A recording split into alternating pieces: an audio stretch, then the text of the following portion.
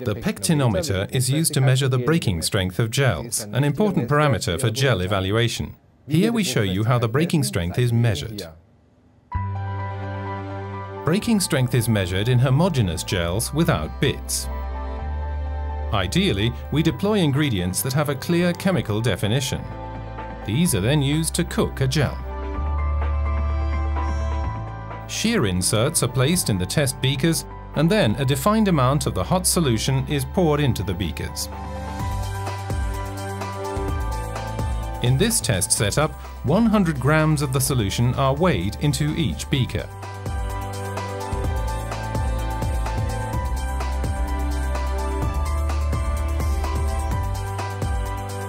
After this, the test beakers are left to cool for a defined period of time.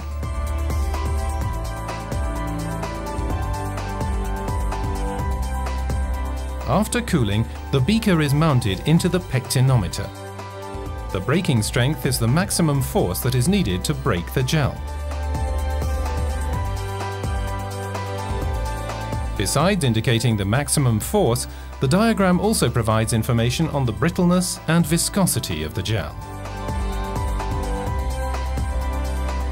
This maximum can be easily identified in the diagram and is expressed in Herbstreith Pectinometer units. Measurement of the breaking strength is a method which is quick to perform and easy to repeat. It is used to guarantee the constantly high quality of the pectins from Herbstreith and Fox.